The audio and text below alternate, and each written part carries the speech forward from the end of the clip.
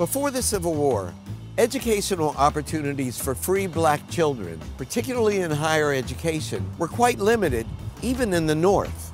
Some students, however, managed to leap over the hurdles standing in their way. John Chavis, a free black man from North Carolina, was the first African-American college student.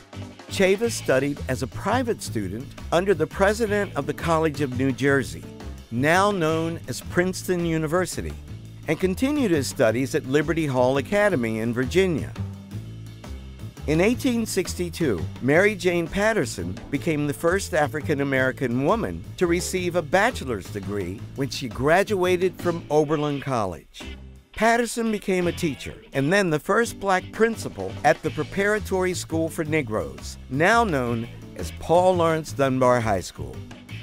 Before the Civil War, discrimination against black students led to the founding of the first black colleges in the North, including Wilberforce in Ohio and Lincoln and Cheney universities in Pennsylvania.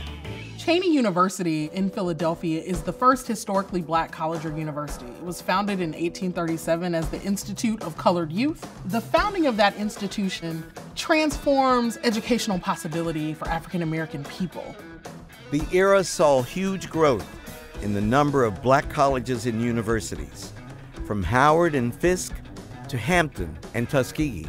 Historically black colleges and universities take African Americans who struggle in our failing public schools and turn them into a rigorous scholar with access to a future who has earned the credentials for a college degree.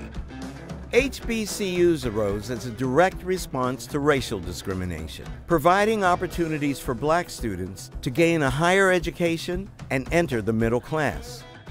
According to the New York Times, HBCUs make up only 3% of the colleges across the country, and yet at least 50% of black doctors and 80% of black judges have graduated from their classes. There remains a significant racial gap in degree attainment, but this gap is shrinking thanks to these black institutions and to increased black enrollment in historically white colleges and universities.